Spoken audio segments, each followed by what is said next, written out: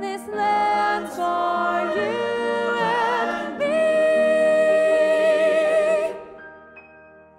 So we were wondering if she might consider joining us on the campaign trail for a while. You want me to sing? Well, yeah, sing and We'd like you to be a featured spokesperson for the campaign.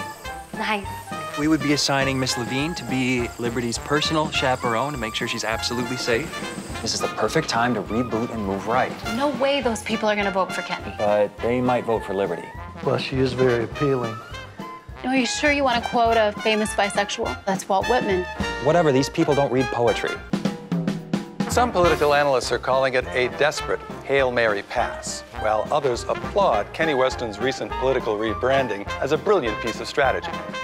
The Liberty factor is gonna be huge. She's enormously popular with both unmarried females 18 to 25 and the evangelicals. Oh. She's sweet.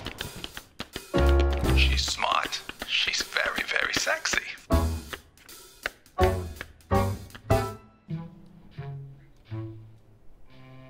Oh, love, I dare not stand too near.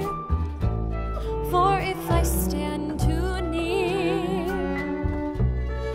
you will feel my heart beat.